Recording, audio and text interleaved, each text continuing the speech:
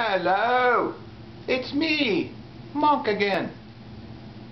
Oh my, I'm visiting South Texas with my mum. It is so hot here. It's quite a holiday, eh what? We're visiting our friend Gramps. That's right.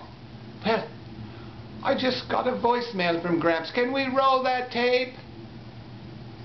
Howdy, Monk. Well, I just saw ye on YouTube, and you did a good job, so I want ye to go ahead and do another Bible gym. I'm heading over to the barber shop. Well, I'll see ye. Oh, Gramps is going to the barber shop.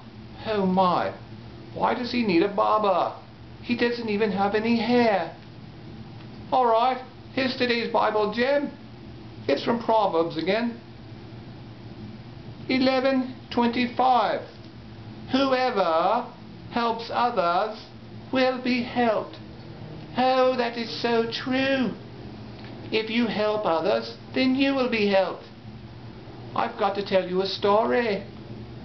One time, Gramps was driving on the freeway and his car broke down. Oh my. But some gentleman pulled over and pushed his car off the road for him. It wasn't more than 2 days later, Gramps came upon a young lady who had a flat tire.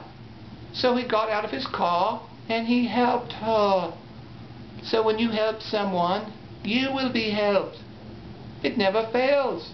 Please, help someone today. Let's repeat it again. Whoever helps others will be helped. Proverbs 11:25. This is Monk. Good day.